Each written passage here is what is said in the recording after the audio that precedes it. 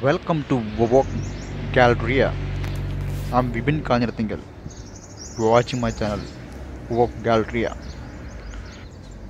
I'm gonna familiarize Arabian Pepe wasp and Smith sting pain index today.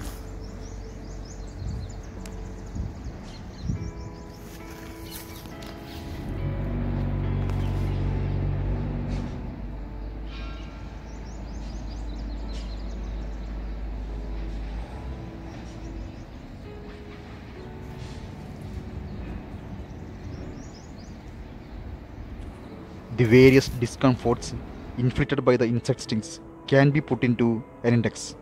Smith Sting Pain Index. This index was introduced by entomologist Justin O. Smith. He is working at Carl Hayden Bee Research Center, Arizona. He spent over a decade subjecting himself to bug bites and stings.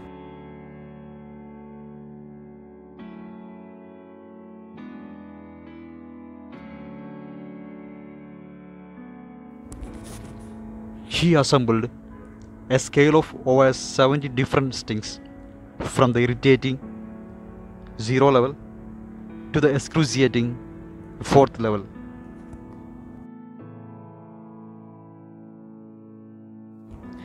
You can see here Arabian Pepe wasp.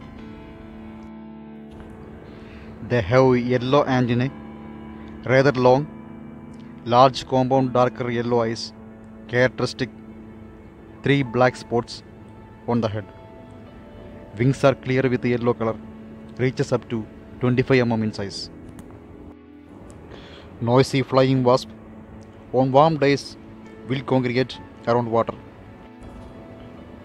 to quench their thirst and to bring back to the nest for the larvae. And usually the nest contains 2 dozens of cells, and they are mostly constructed between rocks or in the cracks under the bark of the trees or on the walls around the urban areas, commonly found in around the UAE, coastal areas and in well vegetated areas. They are active from March to November. They are semi-social insects. Colony contains 3 castes: workers, queens and males. Queens similar to workers. Eggs are laid in single cells. The eggs grown to larvae and then to adult.